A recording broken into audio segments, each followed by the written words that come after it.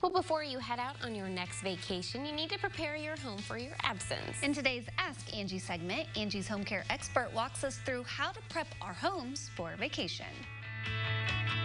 Preparing for a vacation is exciting, but it can also be overwhelming to think about everything you need to do before leaving town, especially if you're planning on being away for a longer period of time.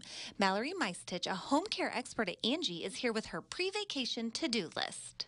Securing your home should be at the top of your priority list. An unmanicured yard is a clear sign that no one is home, so do your landscaping, things like mowing your lawn, before you leave.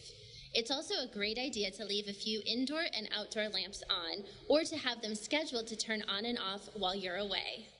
Ask one of your neighbors to pull your mail every few days and to keep an eye on your house. If you have a spare key, consider giving it to your neighbor so they can get inside if there are any issues. Now is also a great time to install a doorbell camera, or if you already have one, make sure it works. Think about reducing your energy consumption before you leave for vacation. You can save up to 10% on your energy bill by just unplugging things like your television, computers, small appliances, and chargers, which use electricity just by being plugged in. You can also save energy by setting your thermostat between 80 and 85 degrees Fahrenheit before you leave for vacation. Help your future self by cleaning your home before you leave for your vacation.